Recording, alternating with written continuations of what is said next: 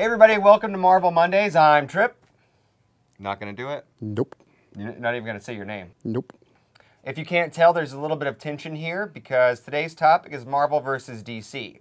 So one of the hotly debated things online recently has been all the releases that have come from Warner Brothers Studios in regards to their DC properties. Most people have kind of reacted to it unfavorably, even when logic should prevail and say that Ben Affleck in that Batman costume is dope. But some people, not naming names, have issues with it. And we're going to discuss that on today's show.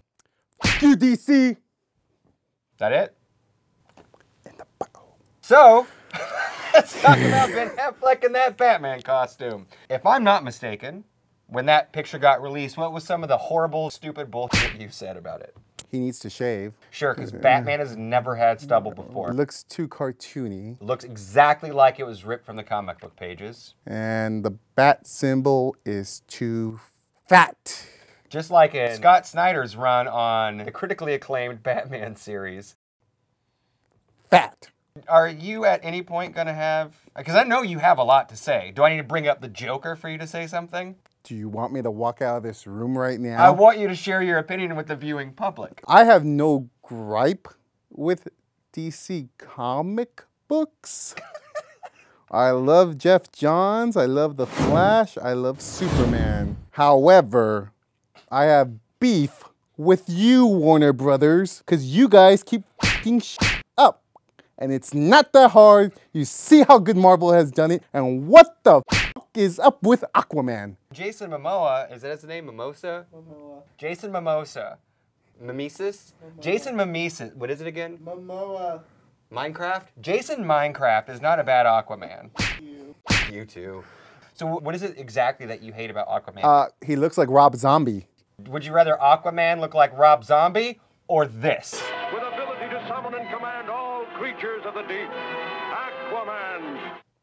I mean, he's kind of cute, but what about this guy from Injustice? I He did. kills It was pretty he funny. kills people with a shark. That's badass. Now, is that kind of like where your issue with DC lies? Is the fact that it doesn't seem like they're being as faithful to the comic book source material? Yeah. It feels like Warner Brothers, the people up there, the rich snobs who'd be like, oh yeah, let's jump on the Marvel train.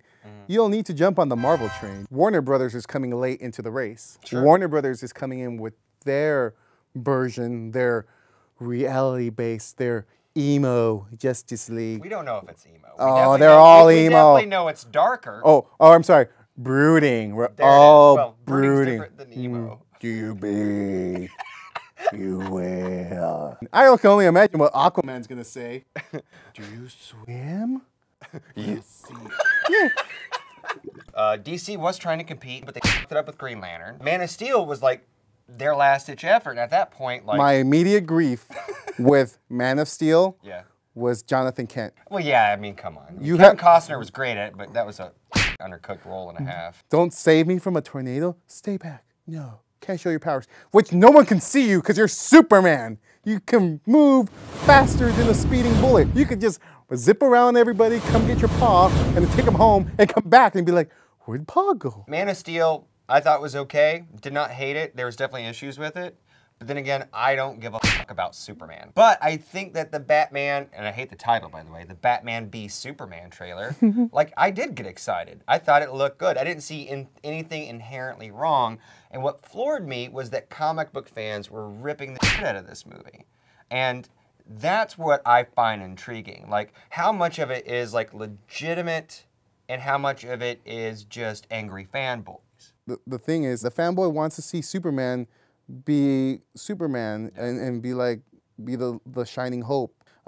Batman can always be brooding. He's the Dark Knight. But I mean, it can't have everybody that way. I mean, you're looking at Suicide Squad, and that cast is also kind of like, what are we in? what's that? Okay, so this is the same world that Batman and Superman are in, and as a fan, my concern is they're rushing it.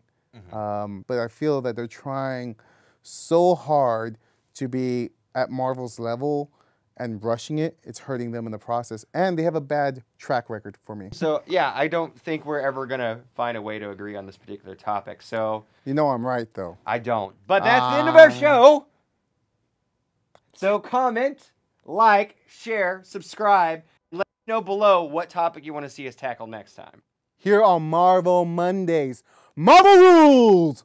Woo!